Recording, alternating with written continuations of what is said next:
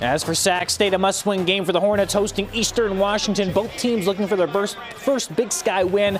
Carson Conklin getting the Hornets on the board first, connecting with Jared Gibson in the first quarter for the 13-yard score, 7-0 Sac State. Eagles right back. If something smells fishy, it's because Tuna Altathar running all over the place at Sac State ties the game at 7 with a 25-yard run. Fast forward to the end of the half. Conklin giving Sac State the lead.